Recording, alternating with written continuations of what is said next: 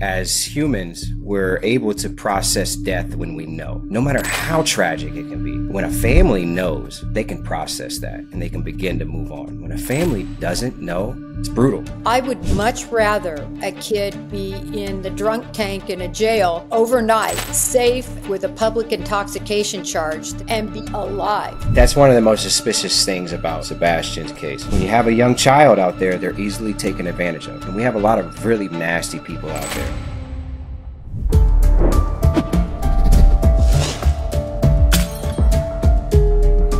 True crime enthusiasts, welcome to Break the Case. I'm your host. I'm Jen Coffindaffer, and I am here to cuss and discuss some cases with you. We have a great guest. You might remember him from his involvement in finding Kiely Rodni. Now, for those of you who weren't in the true crime community or perhaps just didn't follow the case, Kiely Rodni was a young teen girl who was at a huge party, and she left that party in her vehicle, never to be seen again. Law enforcement, volunteers, everyone was searching for Kiely Rodni's car and for Kiely Rodni. When they exhausted all search efforts and law enforcement threw up their hands and said, she is not in these nearby waterways, we're done searching them. They reached out to Doug Bishop and the crew, and they came on scene, and literally in no time, they locate Kiely Rodni's car, and most sadly,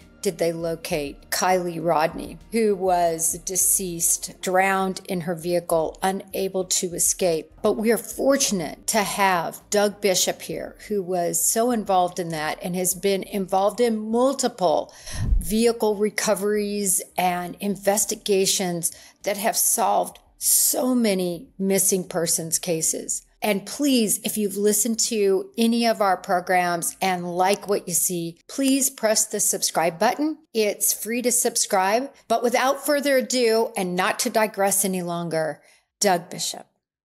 Doug, again, I am thrilled to have you here. Thank you for joining us. We cannot wait to get into what you're doing now, all about your new ventures and the current projects you're working on. So take it away. Catch us up with you. Thank you so much for having me. I really appreciate you taking the time to have me on and talk about all of this really important stuff. And I'm really excited to get into it. For those of you who are watching this and that don't know, I am Doug Bishop. I'm with United Search Corp. I specialize in searching for lost loved ones, particularly those in cold cases, and also advocating for families of the lost. That's great. Such a good summary. Before I had you on in the intro portion, I talked all about you, how we first came together through the Kiely Rodni, and how we continue to talk about different cases. You know, I'll give you a call as an example with Christian Martinez. As you know, I just reached out to you about the most recent case with Riley. Talk to us right now, because I know you had a big project in Portland concerning the retrieval of about 10 vehicles. Is that right? Well, we actually located 15 vehicles in the city capital of Salem. This is one of just a few searches that I've done already on these particular cases here in the central Willamette Valley. And we were really blown away when we discovered 8 vehicles just in one pond alone. It is one of the biggest fishing spots in Oregon. So it was really alarming the locals, the FBI, and so forth. We put together a big mission the other day to uncover quite a few of those vehicles. We had a really big towing company, Northwestern, out of Portland, Oregon, come down to help us recover those vehicles. And it was a really big dive operation from our team. Right now, the vehicles that we've dove on and recovered are preliminarily under investigation. Now that we have them out, we have the info, the license plate, the VIN numbers. They don't match the cases that we were working on, but we're doing the back end research to figure out, where these cars came from and also what they may or may not be connected to.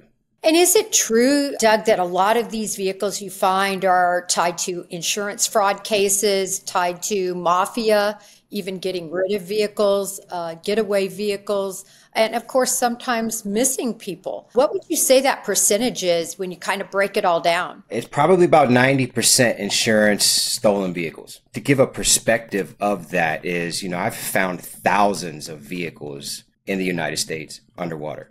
And the majority of those vehicles are due to, insurance fraud, dumped, whether or not they were used in carjackings, attempted murders, drive-bys, and so forth. Why a vehicle is dumped is for, an array of reasons, whether that be one of the ones I just mentioned, insurance fraud, stolen vehicles, and so forth. But, it is a huge process of elimination. It is a lot of very hard work. We're talking about work that nobody else really wants to do.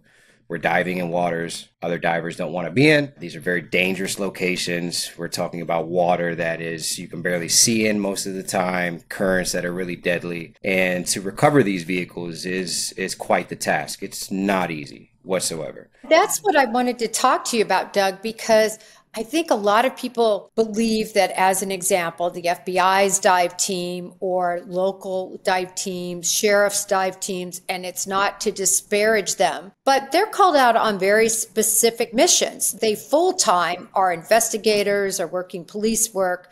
So their time behind the tiller is what I call it, where they're actually doing this work day in and day out, hours upon hours, is limited. And to me, that's where you all bring the expertise that's needed to really do fine-tuned recoveries. So, Doug, what is the particular case right now that you're working on in terms of a missing person?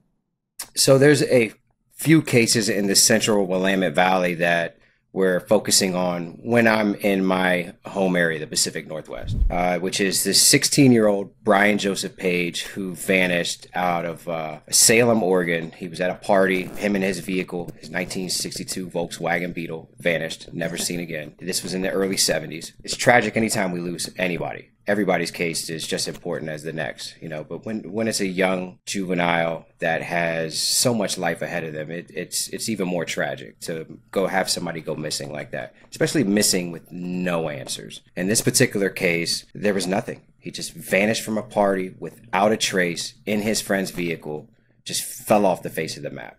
And that's where, my nonprofit, United Search Corp, can come in and we can pick up cases that are cold, because we don't have to justify the use of resources. Law enforcement, as local, state, and federal, they really have to justify their use of resources. And it makes sense. And not a lot of people understand that. Why can I do this and the government can't?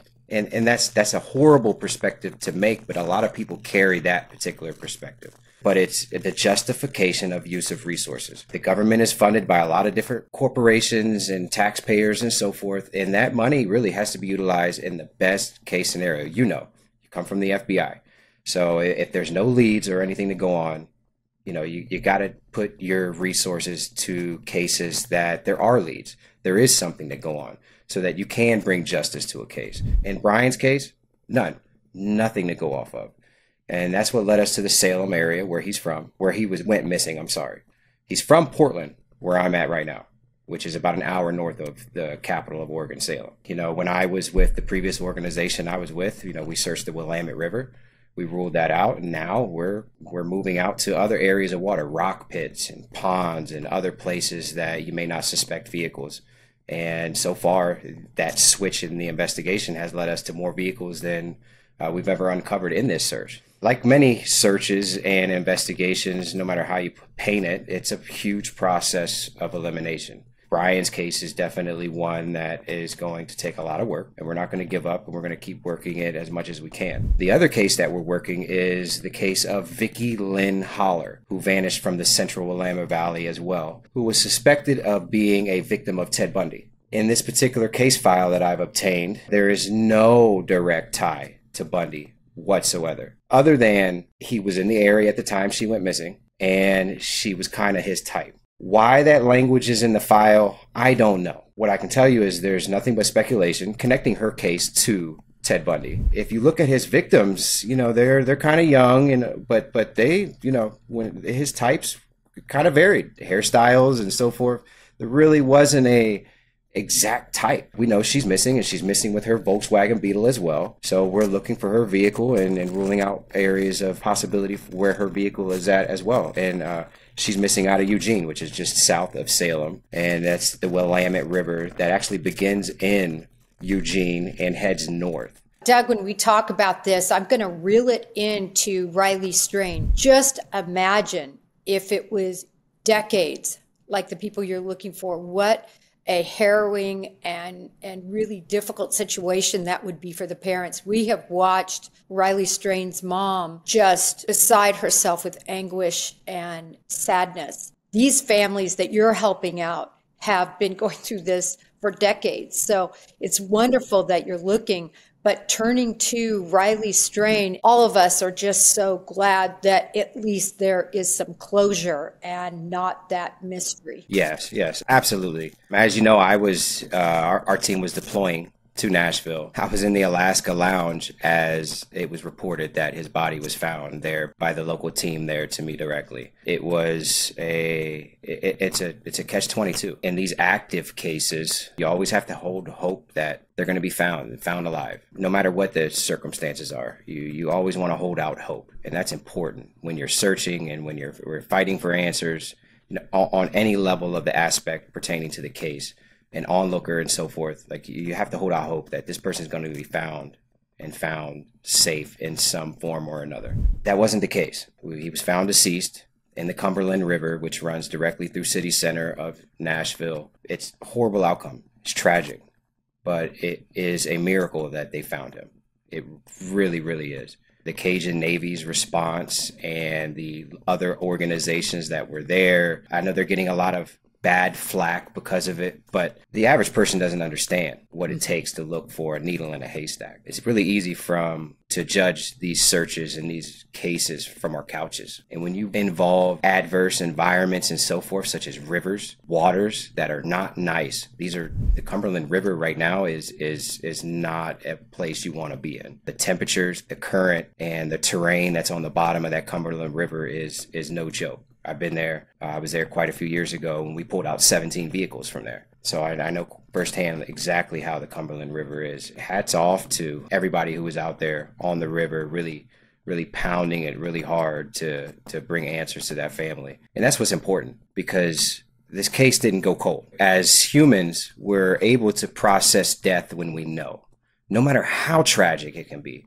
You can imagine the worst cases that you've ever been a part of with the FBI. When a family knows, they can process that and they can begin to move on. When a family doesn't know and they have no answers, it's brutal. I mean, that can't even really be put into words what that's like. And we're not meant to go through that as humans. So the important thing here is to thank God that the family has answers now. Any time you have a tragic situation like this, what can we learn from it? No matter what the situation is, what can we learn from it? How do we be better as searchers, as a community, and so forth? Well, my biggest thing is there has to be some accountability by local Broadway establishments to take better care of people when they leave establishments unable to care for themselves. That's not a knock on Luke Bryan. I love Luke Bryan. But this is a learning experience. If we need to turn tragedy into triumph, we need to take Riley's case and help the future victims who are going to go missing from Broadway. In New Orleans, they have a beautiful camera system set up in this abundantly huge tourist place to prevent crimes. But when crimes take place, they can track down the answers. Had there been an amazing system like there is there and also overseas, this would have been narrowed down much quicker. I couldn't agree more with you, Doug. Not only about cameras, everything you said about the bar, and I think it would be amazing if they could just put in place, listen, as a bar, it is, and they need to make this a law. If you are going to remove somebody because they're so inebriated, you can't have them in your establishment, you need to pay that $5 Uber, which is about what it would have been to have Riley go 1 mile to his hotel. And you put him in the Uber and you make sure that he gets to where he needs to be safe. And the other thing is, if that can't work out for you, call the police. I would much rather a kid be in the drunk tank in a jail overnight safe and alive with a public intoxication charge that could, even be resolved with a few $100s and be alive. That's what needs to happen. And then the other thing is fencing. It was amazing when I was seeing how easy it is to get into a 45-degree drop off going almost straight down.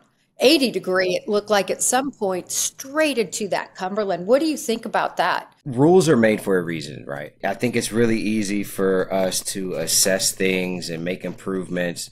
And that's what really needs to be done. Like you said, why is there that easy of an access? Knowing you have a strip where it's common for the average person to be drunk, intoxicated. I've been down there. I go down there a lot. Like everybody down there is having a wonderful time, enjoying themselves. And you should not have that easy of an access to the river right there. It's a big learning. There should be huge curved fences on the top of those walls. Right now, there's just, I believe, like waist high walls there.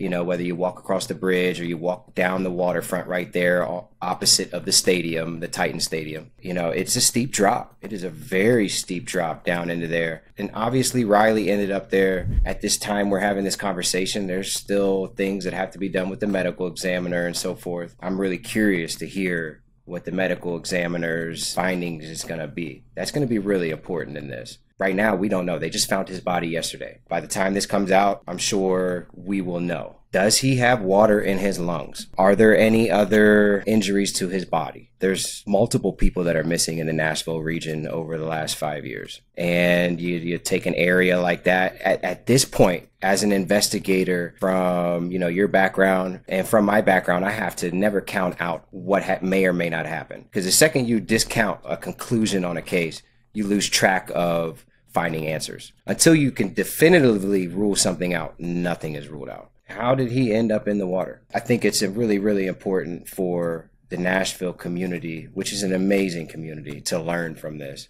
and to make improvements and to learn. With mistakes create rules, failures create wisdom. And that's what needs to come from this scenario, no matter what happened. And definitely there needs to be some better safeguards from those bars down there. And not only just those bars, but nationally, maybe we can take this situation and make it better. I've had people related to me that have experienced really horrible things after, bar incidences and so forth. If an individual is going to patronize your establishment and become unable to defend themselves, take care of themselves, you are thereby responsible for anything that happens to them thereafter, at least in the immediate few hours. With knowing that, this case is going to set a precedent. And it's tragic for Luke Bryan and his bar because he's getting all the bad PR on it. But he's going to be able to turn this around. He's going to be able to take care of this family. And he's going to be able to set the standards in the nation for what it really means to take care of somebody after they leave a bar, after they've been asked to leave because they can't take care of themselves. No, I agree with you. But from a legal standpoint, I don't know how much legally that Luke Bryan's bar is actually going to be culpable. And this is why, at least according to the law I was looking over, is that in Tennessee, you can only sue if you're a third party and suffered from that individual who left intoxicated. So as an example, if Riley would have gone out and just say he beat somebody senseless, then that person that he beat could sue, obviously, Riley and the bar.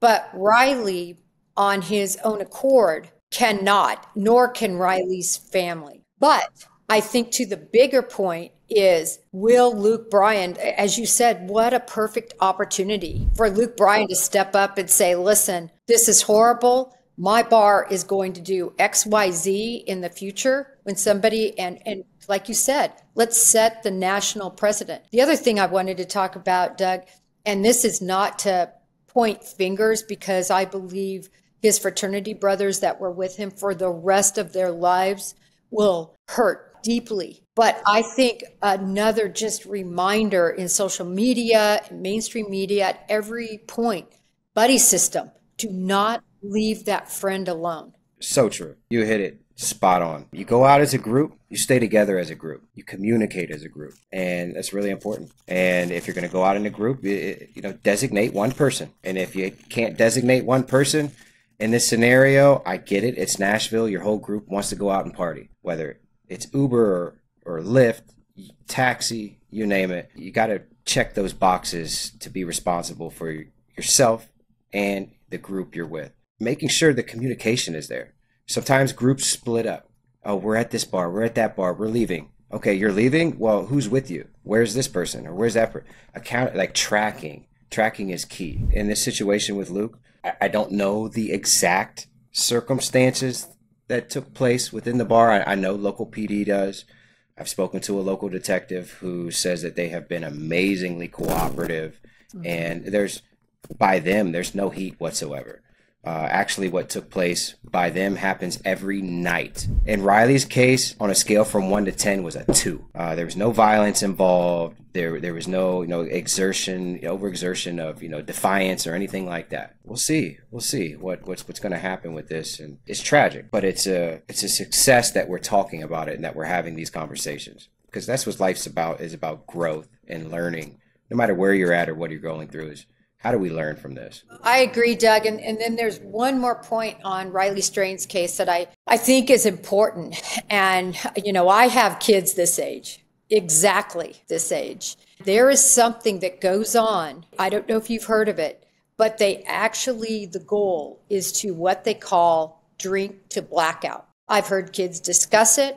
Unfortunately, seen kids in that state multiple times. And it's the goal. The goal is to drink to blackout. Now, when I was growing up, and I was a bit of a goody two-shoes, but when I did finally take my first drink, no one thought like that I was ever around. I mean, you might drink and people would get drunk, but nobody ever sat down and said, listen, I am going to consume as many beers through this bong as I possibly can, and my goal is blackout. A, have you heard about this also? And B, the reason we're seeing so many of these young men, and it's typically young men in water, Brendan Santo, Christian Martinez, I could name Brian Bone. This is just off the top of my head, and there's dozens more. Have you seen this? I've heard a lot about it, and it is popular among younger, 25 younger. And we're mainly talking about, fraternities and college groups and also high school students. It's popular. Kids nowadays are really extreme. Social media has raised the current generation. What I mean by that is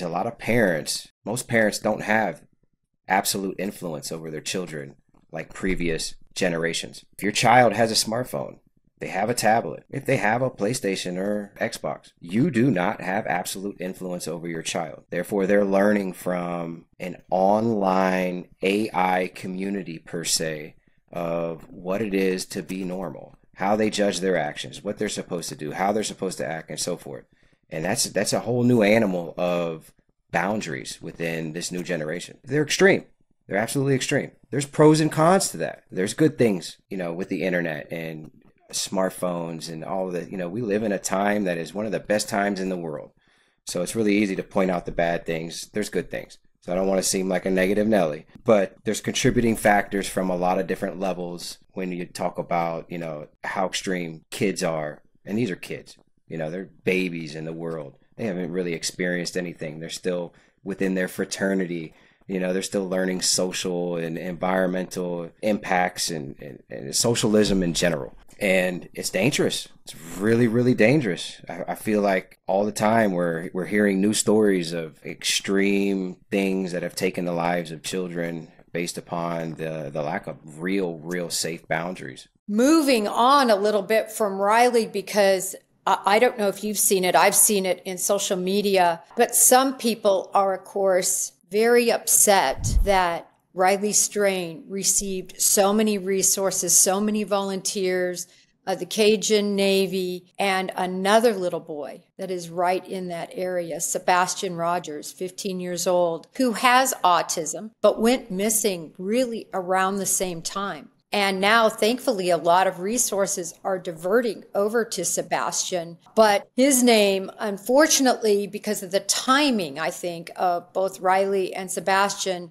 missing around the same time, Sebastian got a lot less notice, significantly less notice. So my question for you is, and I'm going to digress just for a second, my last case that I was involved with the FBI was a 6-year-old child with autism. He disappeared. We polygraphed. Of course, the number one thing is you interview who's around him. You polygraph everyone.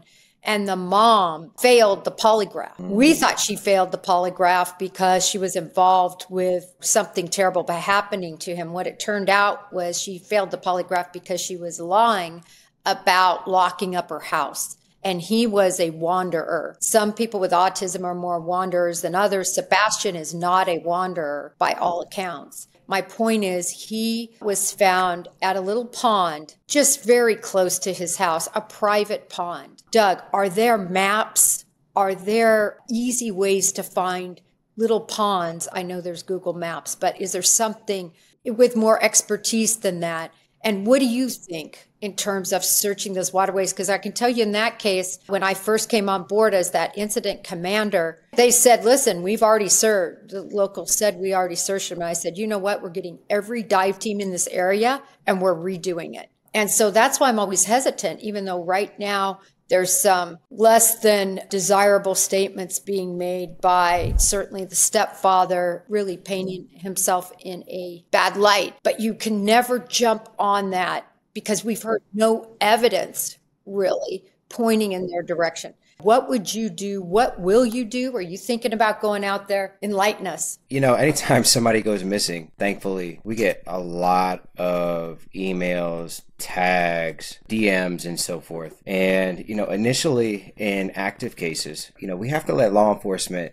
do their thing and run their course before we can be involved unless they're requesting us. Typically, when that runs its course, then we can come in based upon a lot of different variables and so forth. This particular case involved with Sebastian, we were contacted right away by so many people. And that's amazing because that's how I've been able to help solve the cases that I've been able to help solve in the past. Sebastian's case is a unique one because Sebastian he's autistic and no autistic child is the same. So when you talk about somebody that's missing and developing a victimology profile, lost person behavior profile, all the profiles that, you know, we use on our end, on the professional side to who is this person? How do we look for this person? How do we find the suspect and so forth? It's kind of hard. Every area is different. Every department has different resources. Every state has a different level of resources. Everybody that I have found are in areas that have been searched already. Everybody's capabilities are different. Every team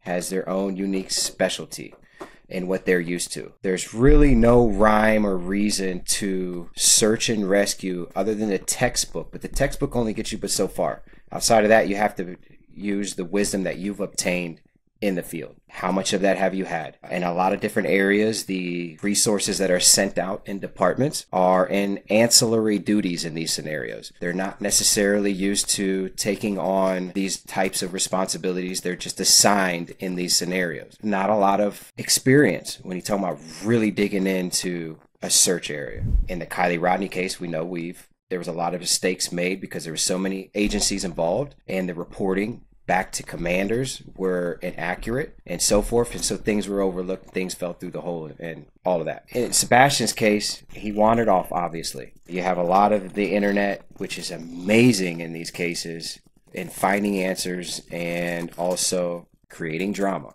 And that's just a side effect of these cases online. The things that are tied to the stepfather and so forth and whatnot. You gotta understand, these people aren't used to being in front of cameras.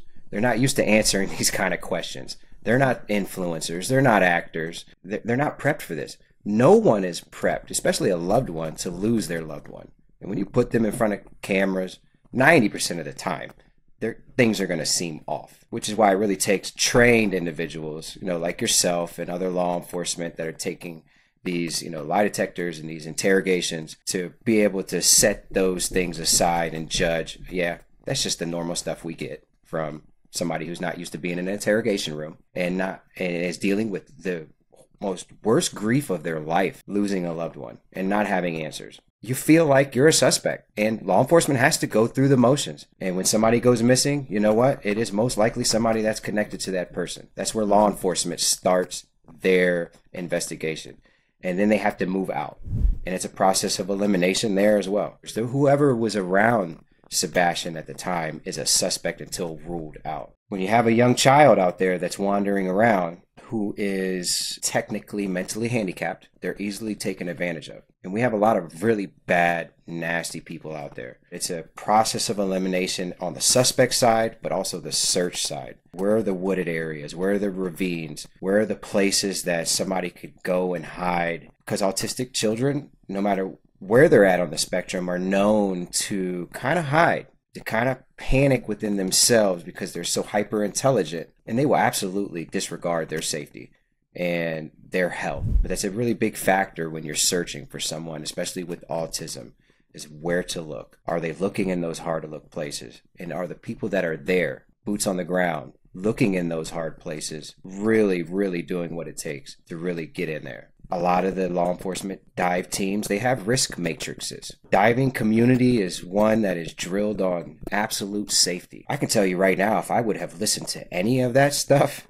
you wouldn't find anybody. Sort of, yeah. A lot of the stuff that I do is so dangerous. A lot of dive community, they don't like me. I'm not a scuba diver. I violate everything that's taught in those scuba schools, and that's what it kind of takes to produce answers, especially in a case like this, in Sebastian's case, where someone has gone missing for so long. Authorities, multiple agencies have run the course. If you want to try to do something that hasn't been done by anybody else, you got to be willing to do something that hasn't been done. Well, I was going to mention right before we got on, Doug, there was a hit by a canine, and it's actually caught on film. It's already hit social media, and they called law enforcement. Law enforcement has told all volunteers to get out of that area. Apparently, there's a mound. I'm just giving you facts. I saw the dog hit myself. There's a mound, if you will. We don't know what that means, though. They're very far away, actually, from where Sebastian would be. But as you may know, the dogs did track Sebastian to a construction site where the ascent ended.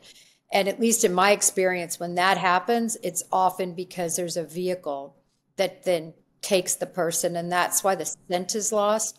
So I think it makes a lot of sense that they're looking at every place they can that could be accessed, even though the distance is great. There's a reason for that. The other thing is, and I wanted to point this out, that I do understand why the sleuths are all over this. I did a recent poll, and it was astronomical how many people believe that the stepfather, the stepmother, or in combination are involved.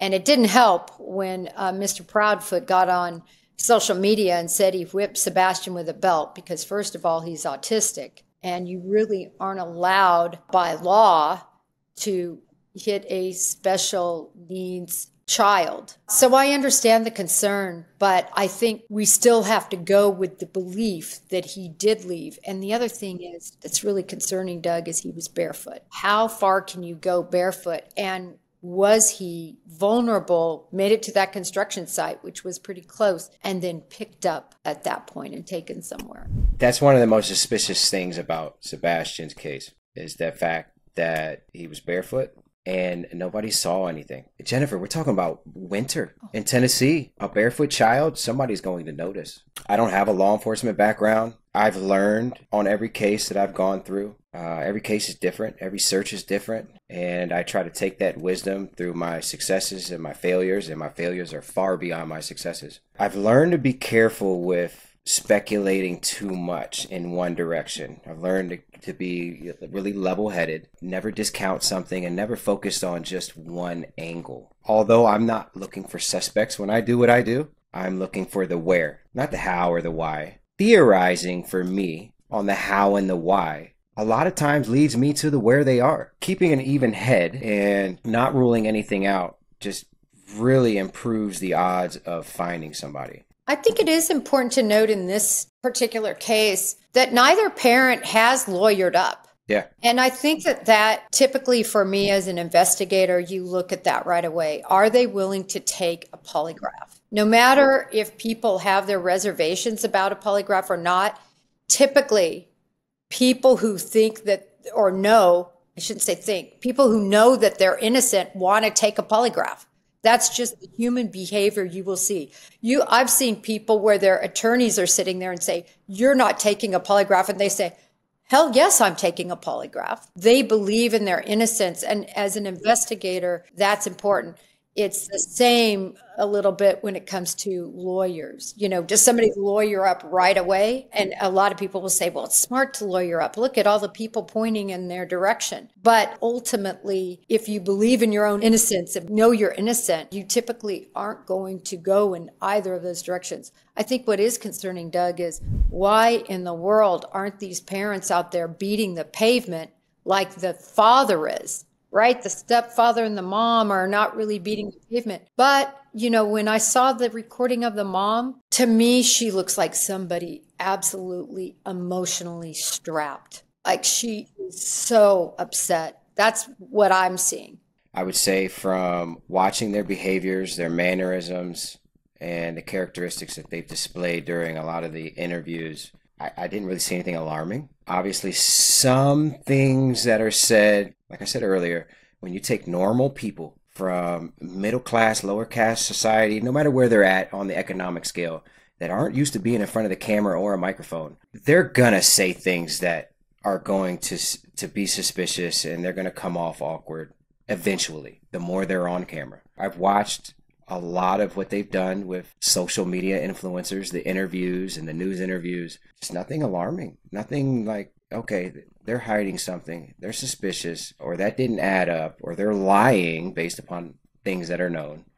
And law enforcement really hasn't been too aggressive with them based on this case. So internally, whatever the local PD has gone through, they seem to be satisfied with the parents and the initial household. Yeah, I'd agree with you. And certainly law enforcement is being very quiet. As they should. As they should. I mean, that's the Bureau mantra.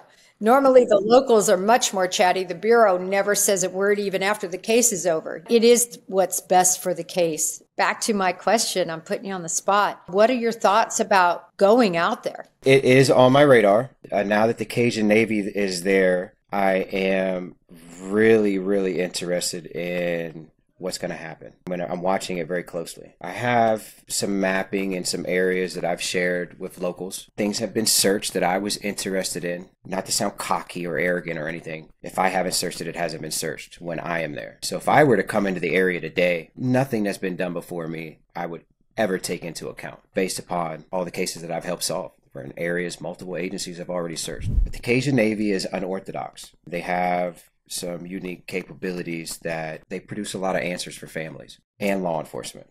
So I'm keeping an eye on that. If not, I definitely will be there. My schedule definitely takes me there very soon, and we're keeping an eye on it. That's so great to hear, Doug. That's what I was hoping to hear, because I just have so much confidence in you and in your team, because I know your work ethic. I know your capabilities. I've seen them myself. Doug, I hope that, we've talked about working a project in the future together. I'm really looking forward to that. We'll keep that as a surprise, a little ace in our pocket. Let's keep in touch, certainly, on what's going to be happening with Sebastian. Doug, again, can you tell everyone where they can find you? You can find me, Doug Bishop. That's on Instagram, Facebook, you name it. It's just Doug Bishop. I'm with United Search Corp. You can look our website up at unitedsearchcorp.org. We're a nonprofit organization, and we are 100% funded by the community, for the community. And our mission is to find answers for families and advocate for families who have lost loved ones and victims who no longer have a voice. We really need all the help that we can get. So if you can, whether it's $1 or $2, we have a donation link on our website, unitedsearchcorp.org. And that's what helps our wheels turn. That's what helps families get advocacy and answers and find hope. Thank you. Perfectly said, Doug. We'll leave it there. And again, I can't thank you for coming on. Thank you for your advocacy. Thanks for all you do. And we'll be in touch soon. Thank you so much.